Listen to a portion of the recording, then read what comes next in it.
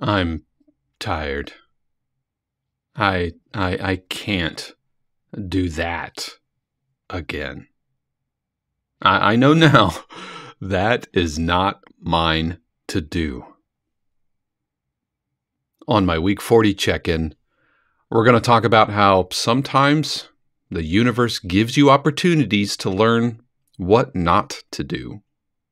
Plus, we'll check out a dramedy cue which breaks two of my own rules of production music. Nope.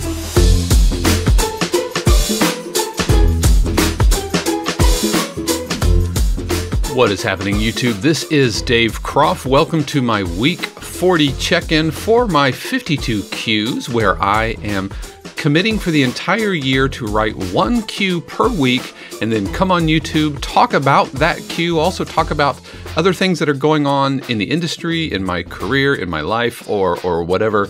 But thank you so much for joining me. If this is your first time, I would ask that you like the video and consider subscribing. I know every YouTuber you've ever seen asks that, but it wasn't until I started doing my own YouTube videos that I realized that the liking, subscribing, the commenting, that really does help composers just like you find me. So if you find this helpful, liking, subscribe, all of that YouTube business really does help spread the word. So I would appreciate that. Also, speaking of appreciation, I want to give a special word of thanks to my Patreon patrons who help make this channel possible. And we will be talking more about my Patreon at the end of the video. So if I'm vibing kind of low, it's because I am just like, I'm just completely wrung out.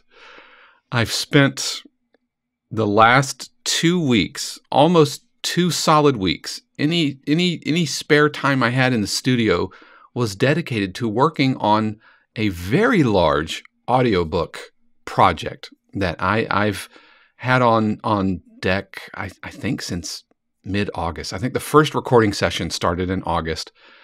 It's about a 12.5-hour audiobook with an amazing author, with an amazing story. And when it gets published, I'll talk about it and all of that. But, and I'm no strangers to audiobooks.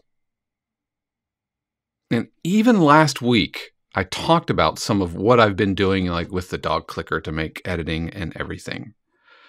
But man, I was unprepared, even as late as last week. I looked at last week's video and I have this kind of sparkly optimism about the editing process.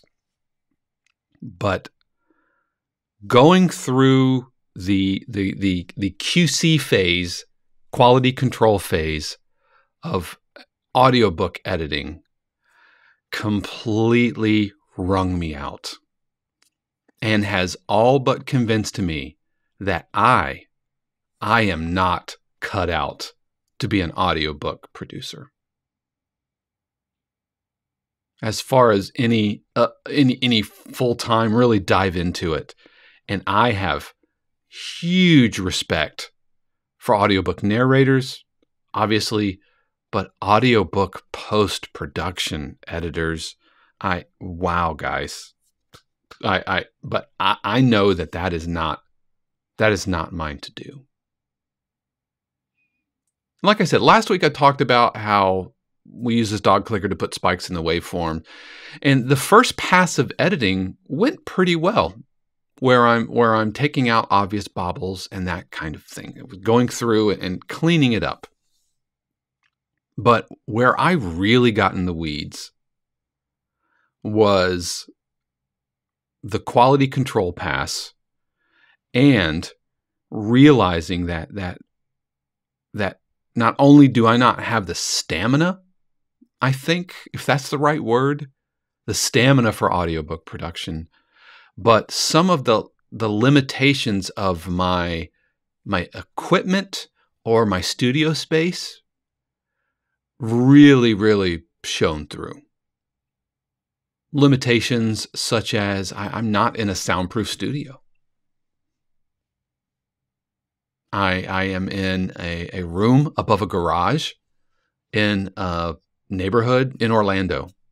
And while I do have, bass traps, and I have, sound reinforcing curtains, and I have panels on the wall, and I've done everything to control reflections, and I even have a little vocal booth, like this little thing here.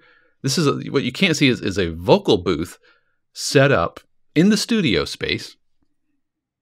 And so the sound quality itself, I'm very happy with. Although, parenthetically, it was a real challenge to set the mic up in the exact same position. Even like the rotation of the microphone will affect the timbre of the voice, and trying to make one audiobook recorded over 6 different recording sessions over 3 weekends across 2 months and make that all sound like one continuous session. That was a challenge that I was, it's not like I wasn't prepared for, but that really presented its own set of challenges. The consistency of sound, making sure that the narrator, ate the same thing that day so that her voice sounded the same, making sure that she had plenty of tea. And we also found out that what she ate during lunch would affect how she sounded after the lunch break. Absolutely. So there was one day where we had a ton of challenges because she came back from lunch and she had Brussels sprouts, which completely made her stomach act up. And so, recording through stomach gurgles and all of that. So it wasn't the quality of the sound I was getting. It was the challenge of being in this space, which I've run into before. I've run into I'm recording, shaker or something, and a plane will go by and I might have to take another take. Okay. But when you're recording audiobooks, it's just raw, naked voice. And so you can't hide anything. And so even though during the session, there were several times where we'd have to stop a take and restart because a car would be going by, or a plane, or anything. Maybe somebody slammed a door downstairs, or stomach gurgles, or of course that wouldn't have anything to do with outside. But I didn't catch them all. And it wasn't until the QC phase where I am quite literally playing every single track, following along with the text, making sure there weren't any errors, and hearing like a car going by that I didn't catch live. And so I have to go in and automate like a frequency notch to try to mask that car. Usually around anywhere between like 90 hertz to 115 hertz, usually. But automate that. Turn it on, either automate the bypass or the filter notch or whatever. And that slowed everything down. And by the end of it, my rough napkin math was it took me almost 2 hours to QC every hour of finished audio. This is on top of my first editing pass where I went through and pulled out all the spikes made with the dog clicker, which there were 2 or 3, I think 3, that I did not catch on my initial pass, which means if I had not done my QC pass and sent that up to Audible, this sound would have ended up in the final audio. You have to do a QC pass. So I sat down, got up bright and early Saturday morning, like 6 a.m. I'm in the studio and I start my QC pass thinking, I'd already spent the entire week before, actually it'd probably been almost 2 weeks, I think, full of editing where I went through and did all the spike editing, the rough editing. So I thought maybe an hour 25 or an hour and 15 minutes per finished hour. Nope. almost 2 hours per finished hour. So literally all day Saturday, all day Sunday, into Monday morning. And I just painted myself into a corner. In my mind, I was going to spend a few hours Saturday, a few hours Sunday, and be done with it. But I was just not prepared for the QC Pass exposing the limitations of my studio. Now, I am mega proud of the end result. I am exceedingly proud of the end result. But I don't think that's mine to do. I have all the tools. I've got Logic, I've got recording set up, I've got nice microphones. I've invested in vocal booths. But I think I've learned, much like I learned about being a professional drummer, that maybe this is not mine to do anymore.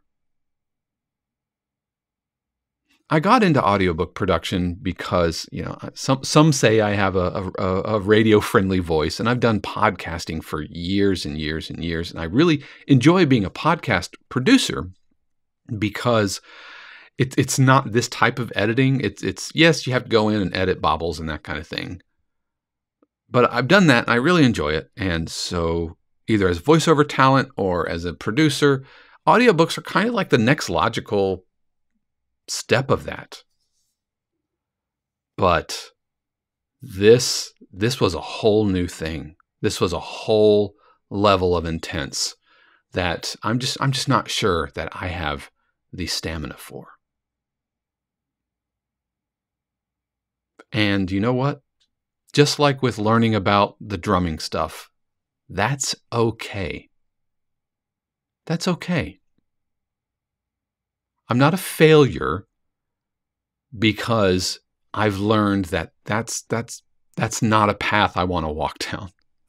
That's not a career tangent that I want to explore. That's all right. I'm not a failure for that. Just like if you're watching this and you're thinking about getting into production music, this whole channel is about production music. My whole professional world revolves around production music. But if you get into it and you do it a little while and you realize, you know what, I don't think I'm cut out for this, that doesn't make you a failure. And you can even have success with the things you did before finding out that that's not yours to do for the rest of your life. I'm in the middle of reading or listening to an audiobook by an author named Drew Hayes. It's called Underqualified Advice. Really funny. I love Drew Hayes as an author. Very funny guy. And the audiobook is fantastic. We'll put a link to that in the description below. But one of the things he says, talking about writing, is you've got to love it. And we hear like, you have to be passionate about it. And I've talked about on the channel how there are times I just don't feel like writing, and that's okay. And that's not what we're talking about. But you've really got to enjoy it. You've got to love it. You've got to love being in the studio. You've got to love sitting down at a DAW and working out the musical Sudoku puzzle of production music and mixing and all of that. You've got to love it, because if you're looking to make a career out of it, you're going to do it the rest of your life, or at least a very large portion of the next chapter of your life. And if you don't love it, not that you can't have a love-hate relationship, but if you don't love it, then maybe it's not yours to do. And I'm here to tell you that that's okay. That's okay. I love the idea of producing audiobooks, but when it comes down to it, I don't think it's mine to do. And it wasn't until walking through a really big audiobook that I discovered. So maybe you have the opportunity to write an album, 10, 15 tracks of one type of cue, 15 dramedy cues, and you get on the other side of that at the end of your 15th cue, and you're sitting there blinking, tears of exhaustion out of your eyes, and you're like, that's not mine to do. And I'm here to tell you, it'll be okay. It's okay. Go find whatever it is you're meant to do. And I believe the universe, God, Spirit, whatever, the universe will give you the fortitude to do that. That's what I believe. So what about you? Any stories, anything that you've gotten into and you're like, nope, this is not mine to do. I'm proud of it and I'm happy I did it, but I won't do that. So with all that in mind, let's check out a cue that I recently wrote that I'm so exhausted. This doesn't even have a title. I'm realizing that live, like right now. I'm not going to redo this take. It's called Dramedy 7 because that's the kind of week that I've had. This is a cue written during one of our recent live streams, or just last week's live stream, that breaks two of my own cardinal rules of production music. See if you can spot what those are.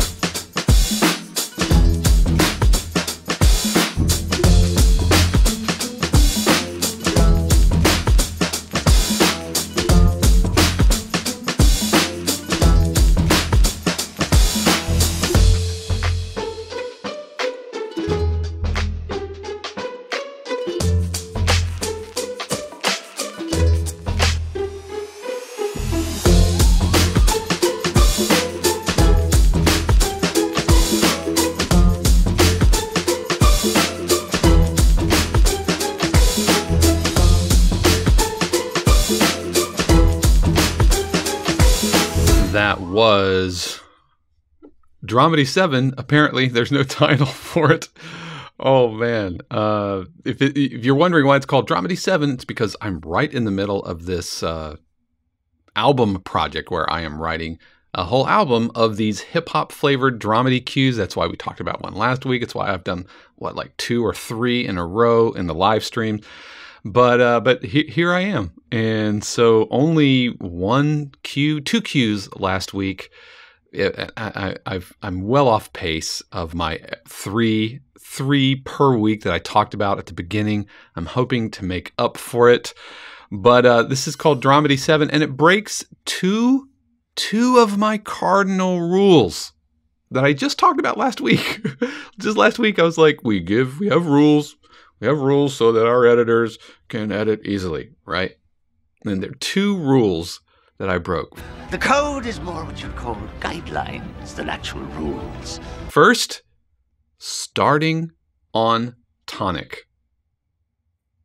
Which this one's the easier one to kind of fudge. This cue starts, it's this goes back and forth between this like B diminished thing to E dominant 7 thing.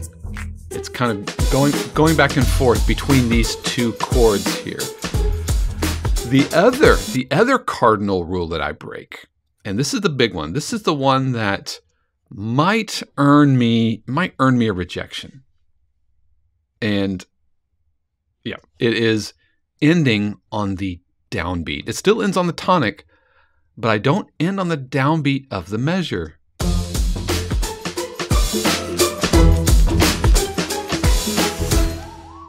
Okay, this might earn me a rejection, because this is such a stylized type of a cue that I think I can get away with. So it's on the and of 4 instead of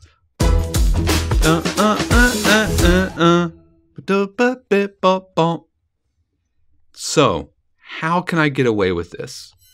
First of all, why? Is it just because I'm bored? No, it's because I really, honestly, and earnestly felt like this melody, the vibe of this cue and everything, I felt like I can get away with it. But with two or three things to understand. The first thing is that I'm in a dramedy cue, and dramedy cues can more easily break some of the rules, quote unquote, break the rules. Break the rules. I feel like Joey and Friends. I'm sorry. Anyway, so the rule of ending on the button. Some of the other rules that dramedy cues often break are staying in one key. Dramedy cues can be very chromatically angular, because that makes it kind of funnier and makes it more quirky and more unique. So dramedy can pull that off. The other thing I do is I make sure that last note feels unequivocally and without question the last note. So the and of 4 typically wouldn't have the big, it wouldn't have a kick drum. 2 and 3 and 4 and. But I've got the kick drum hitting again. I make sure that everything lands. I make sure to trim all of my loops and everything, so there's no energy or anything carrying past it, no rhythmic energy. And I have a riser pushing into that final downbeat, even though the riser all throughout the cue beforehand has pushed into beat 1. Now I'm pushing into beat 4. I have another little swoosh, and I have this flexitone sample, which I really, really love. I'm in the middle of the stream. I'm like, I need a flexitone. Then I start thinking, do I have a library that has flexitone? And I don't, as it turns out, but Splice to the rescue with a one-shot. And so I'm got all of this energy. So I make that hit it as hard as I can. That makes sense in context of the cue itself. But we'll see. We'll see. And remember, I mean, these are rules, but they're not really rules. They're mostly guidelines. Mostly guidelines. So it's a dramedy cue, which means pizzicato strings to the rescue. And these are the same pizzicato setup from previous week. In fact, what I did was I imported several tracks from the previous dramedy cue to save time. So I imported, just, Command I, import, and in Logic, you can select things to import from another session. You can import the content, you can import the plugins, you can import the routing, the aux sends, and everything. And so I imported my strings. I imported, including the orchestral sub, which we talked about last week. I also imported the snaps, and I think I imported the claps as well. And with those, in addition to importing the sends, I also imported the actual samples, the recordings, and just time stretched them and made them fit. Again, why? To save a little bit of time, and because I'm working on a full album of these dramedy cues. I meant to mention one other thing about how, when, and why you break the rules. I talked about how it's dramedy, and so dramedy can get away with some of this rule bending. I talked about really sticking the landing on that button, but also this is the only track on this whole album that is going to break this rule. And every other track on this album, every other track on, I believe, if memory serves me, every other track on the 2 previous albums I've done all end on the downbeat. So this feels like an anomaly, and as such, I think we'll sail through. I believe that. And if not, if the publisher comes back at me, I'm not going to dig my heels in and say, this is it. This is my creative vision for dramedy Q number 7. No, I'll fix it. Boom, boom, boom, dun, dun, dun. I'll just add one extra instead of bop, bop. A little chromatic walk down. Bum, bum, bum, bum, bum. That's how I'm going to end that if I need to. But I hope not. So, starting off with this low call and response between the pizzicatos. Boom, boom.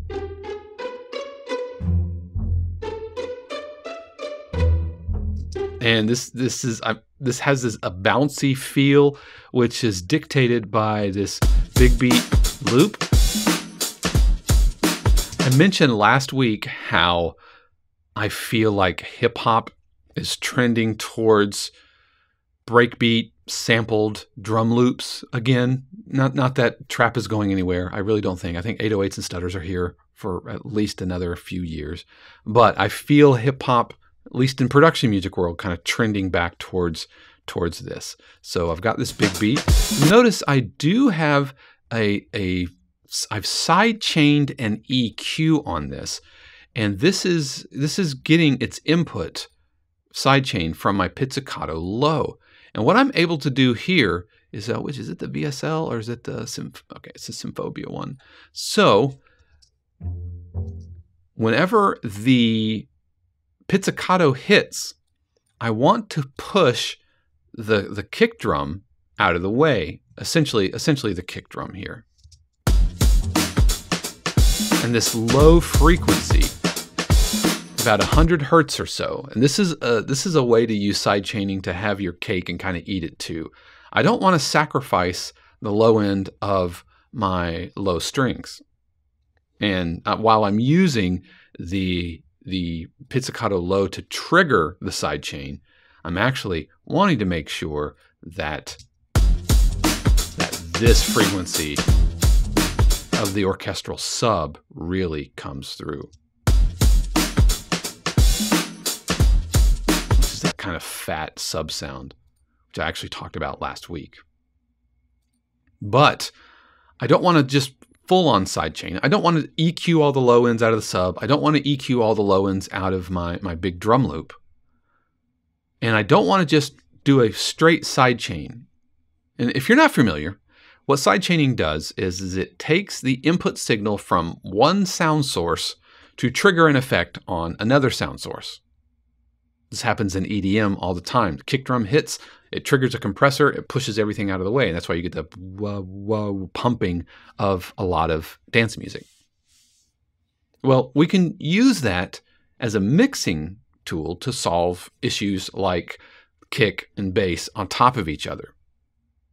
So whenever the kick would hit, it would push the bass out of the way. Or in this instance, whenever the bass hits, it pushes the kick out of the way. But because I'm using a drum loop, and because this is so kind of sparse, I don't want to sacrifice all of the upper end of my drum loop when the kick or when the bass hits. If it was just a straight compressor, then the whole drum loop would duck, and I don't want the whole drum loop to duck. What I really want to happen is I want just one narrow frequency, the frequency that's overlapping where the low end of these strings is hitting. And so I use a dynamic sidechain using the neutron EQ. And so you see it's only pushing out this area. And if I've done my job right, then you don't even notice it.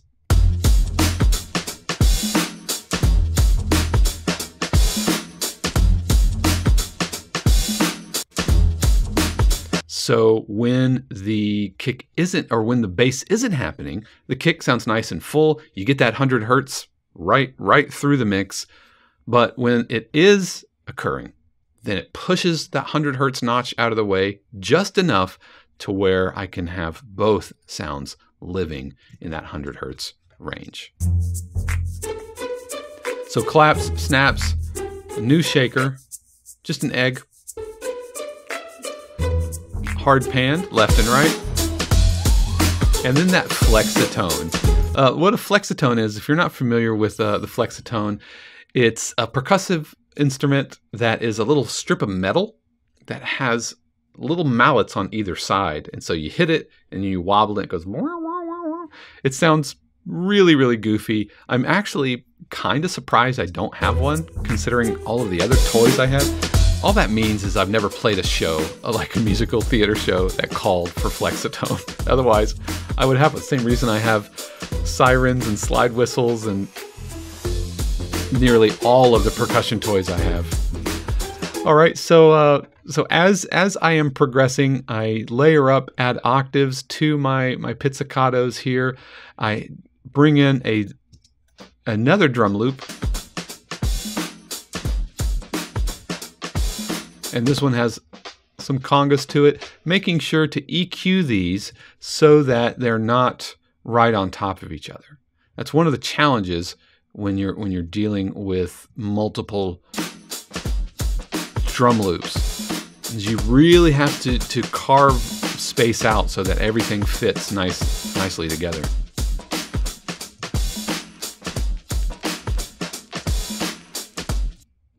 Okay, then I bring in my ukulele. Funky ukulele, that was something that was specifically requested during this album, to have a few cues. And it was the uke part which kind of drove this whole thing. And I like this B diminished. It's in first inversion, so.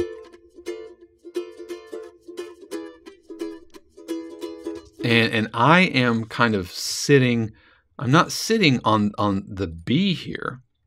I'm actually playing like this F, A, B, D type of chord. I mean, it's a B diminished chord, but it's in inversion, and I'm playing the roots inversion, which gives it just this really kind of unsettled. But these chords are very, very much like, I don't know, kind of like a gypsy jazz, Django Reinhardt kind of vibe to it, and that's what I was going for. And this is the first recording I made with my my upgraded ukulele. I like ukulele so much. I mean, I've got like 1, 2, 3. I already have 4 ukuleles, and so I upgraded and got the Martin TK1 tenor uke, which is beautiful, plays beautifully. It's koa wood, and I figured ukulele wasn't going away. So I'm going to actually invest in a nice one, and so this one sounds really, really nice. All right, so going into my breakdown, I bring in a secondary drum loop, which sounds a little bit more filtered. I also have this little funky bass, all right, which takes a stock Logic bass, runs it through a guitar rig, kind of wah, which I think sounds kind of cool. It's not the main attraction, so it's far down in the mix. Has some other elements. I have another tambourine-ish loop with a hi-hat, backbeats, some crash one-shots, suspended cymbal roll. So into the breakdown, bring everything back, kind of thin out the ukulele so it's the same two chords, just two chords back and forth, but just thumb strum. Bring in part of the melody down an octave, not the full melody. I'm going to save that for when I return to my A section here. A riser.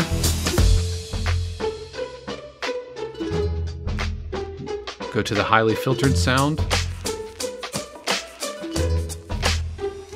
Edit point. Big edit point for editors. And then into that flexitone. Now, that flexitone is the publisher's either going to love it or hate it. But even still, I'm going to give them a pass. I'm going to give them an alternate mix without the flexitone. And if they don't like it, they'll just use the mix with no flexitone. I'd rather have it and then give them an alternate without it than not give them at all and not have the opportunity for them to hear the greatness that is the flexitone. And then, of course, ending the whole cue with on the end of 4. And again, we'll see if they dig it. But I hope you dig it. I hope that was helpful, and I hope that you had a stellar week 40. Like I mentioned earlier, this is a cue that was written during one of my recent music production live streams. I do live streams every single week, and this is a benefit to my Patreon patrons. If that's something that you're interested in, then check out the Patreon information below. You don't have to. If you never give me $1, it's completely okay. But I would appreciate it, and I want to give a special word of thanks to my Patreon patrons who give their actual real-life money to keep things going on here. Like I mentioned at the top, if you like this video, please do consider liking and subscribing to the channel. It really does help composers just like you. So, like I mentioned, if